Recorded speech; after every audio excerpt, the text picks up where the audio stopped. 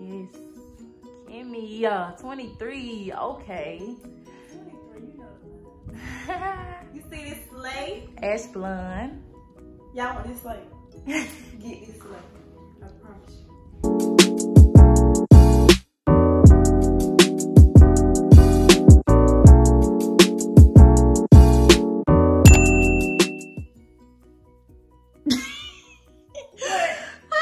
You ready for this slate here? Yes. Honey, so we about to go blonde, y'all. We about to go ash blonde. So these are her bundles that have been colored. By Ungo. By Ungo, of course. I'll show you the closure later, but this is the color we about to go. Are you ready? Yes, I'm ready. Let's get it, baby. Let's get it. So Exactly. today we are doing a lace closure quick weave. So if you are looking to get one, or you thought about it, or you just interested, stay tuned. Because we about to slay. Period. Okay, gang, let's jump right into this slay. So we're going to proceed with braiding down the hair so that we can get that foundation for this quick weave started. And I've already parted off that section where I want her part to lay. Kimmy does have a low hairline, so this will be a challenge, but of course we're still going to make it look as natural as possible because of course this is lace. But she does has a 5x5 613 blonde closure, and she has she has 3 bundles of 22 that she got from Alley Pearl, and I did do a coloring video on this particular hair color, so if you're interested in that, I will link that in the description box below. Right now we're just proceeding with the braid down, and I will show you right here in this clip that I am putting a little freeze spray over on the hairline to push that hair back. So once I lay the cap down and I put that protection on it, it's all out of the way. So you just want to blow that on cool and push it back, and then proceed to braid the rest of the hair. So just continue to watch, guys.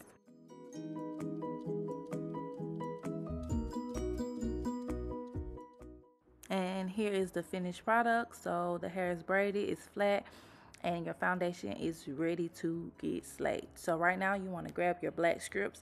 This is for extra protection. I always use black strips when I do my quick weaves because I just feel as if it protects the hair fully. So I'm going to spray a little free spray on the opposite side and push those hairs back before putting the black strips on. And as I lay those black strips, I'm just going to lay them in the position where I know the tracks will be glued. I'm not going to lay it where the closure is going to be laid because, of course, we're going to have that nude cap going over it. I'm a visual learner, so I'm just going to let you guys watch me put the black strips on because it's kind of hard to explain, but you want to make sure that you get your client to hold the beginning and end, and you're just going to fold it, you know, as you go around the perimeter of her head. And of course, just make it work. You just want to make sure all of the braids are covered with the paper before putting the nude cap on. So just continue to watch. And I do have another video where I did a quick weave that I can link down below, so that if you don't understand it fully here, you can go and get more details on that video. Right now I'm just putting that nude cap on, and as you can see, I get my client to move her hand as I get to each side. So you're going to pull it all the way down on her hairline, and you're going to cut that ear out so that you can get that that cap laid. I'm already ready to lay the lace. Get that cap laid right there around the ear. So you take your shears and you're going to cut a little hole. And of course you want to pull the ear out. Be sure not to cut the client ear. So take your time. So you want to get your thread and you want to sew down the back of that nude cap. It does help with longevity of the quick weave when you sew it down in the back. So I honestly would recommend you sew that back part down. You don't have to, it's optional, but I recommend it. So now you're going to take your freeze spray and you're going to go all over the cap. Of course, you want to put a little bit on that hairline in the front so that the nude cap can stay laid for the positioning of the lace closure. I'm going to use a little bit of that Robert Diamond protecting shield on the side where I know the tracks will be laid, just for that extra protection. I don't need any on the opposite side because of course that's where the closure will be laid. So right now you're just going to take your shears and cut that cap around the hairline. You want to be careful with this because you don't want to cut your client, but you definitely want to get as close to that cap as possible. so that you don't have excess cap showing. So you want to cut it all the way around the perimeter of her head, and then you're going to proceed to putting the Ruby Kisses makeup on. So I prefer cream foundation or powder because it just stays in place and it doesn't look messy. So, and Ruby Kisses to me is just the bomb anyway when it comes down to putting any makeup on your lace and on your cap. So I'm going to proceed to putting the 91% alcohol on the towel. I prefer to use a towel. That's just my preference because throughout that installation, I'll use that towel to clean the glue off of the rat tail cone that I use to lay it down. And that's just something that I do. So you want to take your closure and you want to position it properly, because you're going to have to cut those end parts of that closure if you want that lace to lay properly.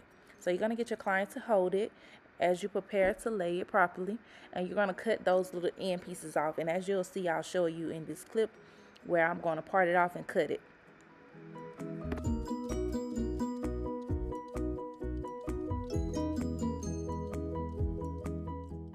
Always double check your work just to be sure, because of course you can't replace putting that piece back on that lace. So you want to make sure that you check the positioning before cutting that lace, and of course it fits properly. So you're going to get your client to hold that side as you make sure you pulled it down properly and it's in place so it's looking good, and you're going to proceed to go to the other side. So you're going to do the same exact thing. You're going to part it off and you're going to make sure it's positioned properly, and then you're going to cut.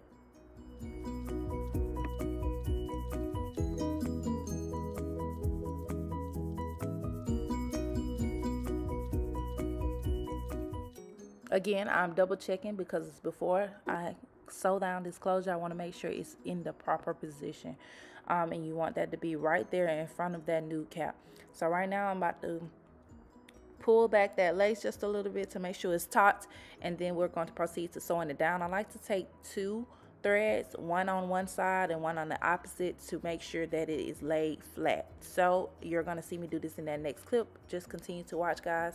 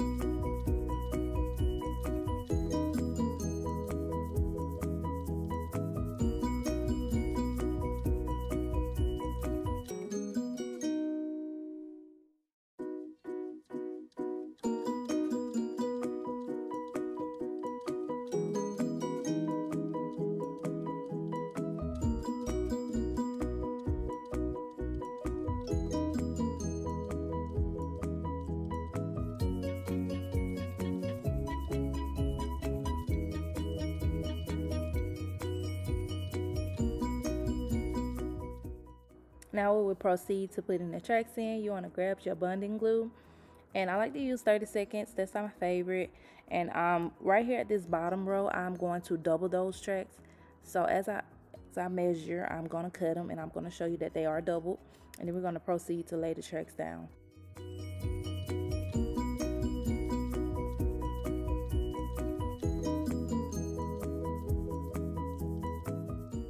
I do like to take my Pump It Up spritz and spray that cap so that that glue can stick, and you don't have to blow dry it as much. So, but it definitely helps with it sticking faster than it normally would without the spritz. So you're just going to proceed to laying the tracks from ear to ear, and then you're going to start taking those tracks from the back of that closure towards the front of her hairline. This particular client was going for a full look, so you will see me doubling most of the tracks towards the back. I did single a few, but I mainly doubled everything until I got towards the top, and I start singling the tracks. So now I'm going towards the side, and I'm angling it because I don't want that much hair on the left side of her head.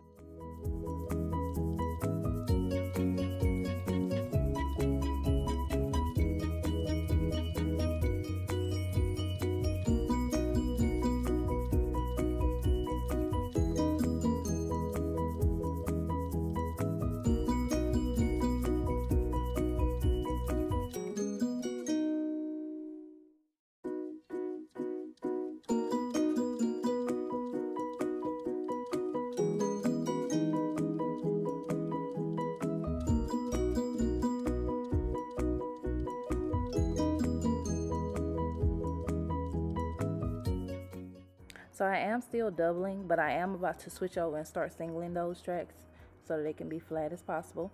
And you will notice that I am going to start grabbing those tracks that has the brown roots at the top of it, because I want that closure and those tracks to blend in together, but I did not want that brown root throughout the whole entire head, so we only wanted it towards the closure.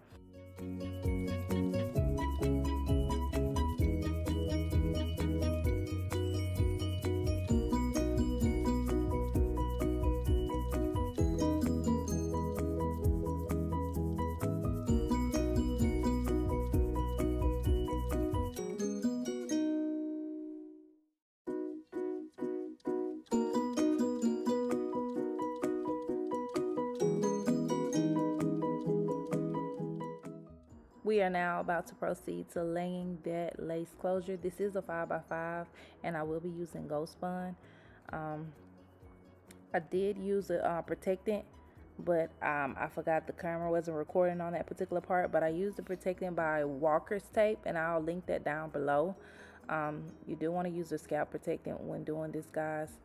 So yes, I did use one. I just forgot to cut the camera on to record that part, but I will link it in the description bar down below. So I like to use 3 coats, sometimes 4 depending on the client. So right now you'll just see I'm just laying those coats and I'm making sure that they are very clear before moving on to that next coat. And as you can see, it's drying in pretty fast. So again, I am using Ghost Spun glue. This is my last coat, and it's always good to make sure that you spread it evenly so that you can get your glue to turn clear just like mine is. If you don't spread it evenly, you will notice that it will be white still, and if you lay it down, it'll still be white. So be sure to allow it to dry clear. As you can see, it's clear. Now it's time to lay it, and what I'm going to do is I like to cut it in the middle so that way I can put pressure on both sides by splitting it. So I'm going to put pressure on it, but you don't want to just press it. You want to put just a little bit of pressure on it and, you know, melt that lace.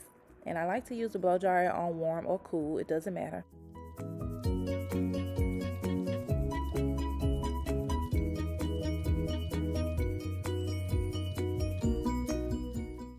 I like to use Alpha G foaming lotion to put on the hairline and push it back. So once I tie it down, it can help mold it in place. And I like to mold it because it just helps melt that lace into the glue. So what I'm doing right now, I'm taking my blow dryer and just kind of directing the hair where I want it to go. It's kind of like using the hot comb, but I like to use the blow dryer and then go over it with the hot comb just to ensure that all of the hair is going in the direction that I want it to flow.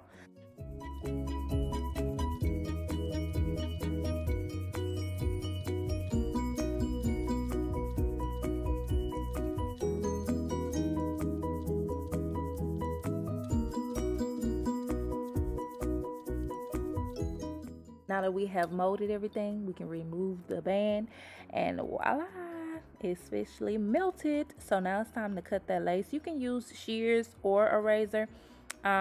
Me personally, I can use either one. I do think that the razor gives it more of a jagged look, but you can use the shears and do the same thing. You just want to twist your hand back and forth to give it that jagged look. So you'll see me switch over to the shears actually. Yep, just like that. There you go.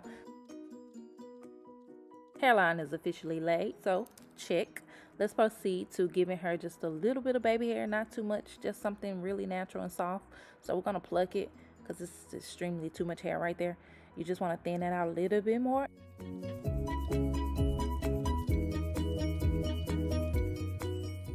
Grab that same razor that you used to cut the lace off with and just cut the baby hairs really short. The shorter the baby hairs are, the better.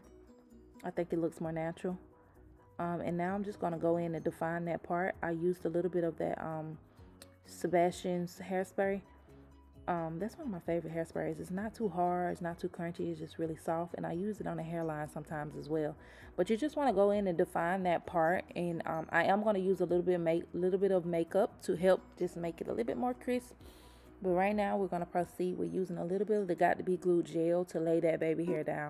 I do want to add that I do use a little bit of mousse with the gel as I lay it. I don't know why I use this technique. I just feel like it gives it more of that I don't know, it just give it something. I can't put my hands on it. It just give it something. So I do mix the two a little bit as I'm putting it on. And then, of course, like I said, I use that same spray to tie that hairline down. So as the baby hair melts, I am going to go off camera and do her makeup and add some lashes just to pop this look off and complete her whole birthday slay. So just wait for the drip, wait for the drip. Oop, there it goes. Hey! So revealing of the baby hair. So the baby hair definitely added just a little bit of more spiff to this hair doing this look. And as you can see, she is feeling herself, honey. Yes, she's feeling herself.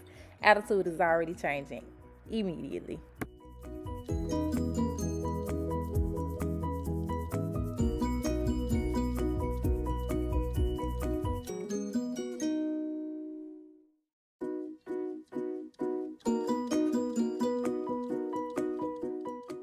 As I mentioned earlier, I am going to add makeup to that part just to make it look a little bit more defined. Yeah, just a little bit more defined. We need that definition. So just continue to watch, guys. We're about to go ahead and pop these wand curls in. And if you don't know how to wand curl, I am going to demonstrate a little bit, but I am going to speed it up as well because I didn't want this video to be extremely long. But I do show you in some parts of this clip how I wand curl this hair and what tools I use. So I'm just going to add some Bio Silk because it's bomb.com and you need it. Just a little bit though, not a lot. You don't want the hair to be way down. So add that throughout the hair and then you're going to proceed to styling. Let's get it, sis.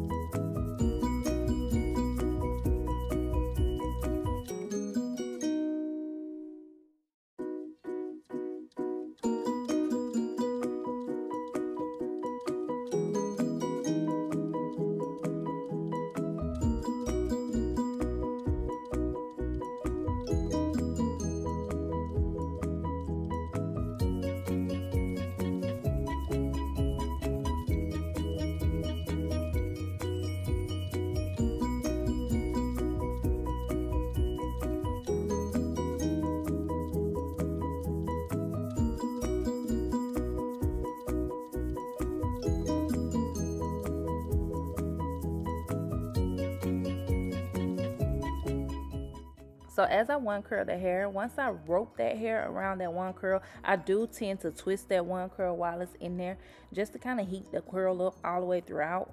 And as you can see, I'm rotating. And then I hold it in my hand for like 5 to 10 seconds to allow it to cool before dropping that curl. Because you want that curl to cool before you drop it. Otherwise, it would be elongated a little bit longer than you would like. And for this look, we're going for volume. So I didn't really want it to be loose. I wanted the curl to have some definition to it. So I'm going to proceed to curling, and as you can see, I'm still twisting that one curler. So that's just the technique that I use. You don't have to do that. You can just allow it to sit there, but that's just something that I just use and do. I don't know. It's just, I guess, the tab way. But yeah, see, that's a better look. My arm is not in the way that time.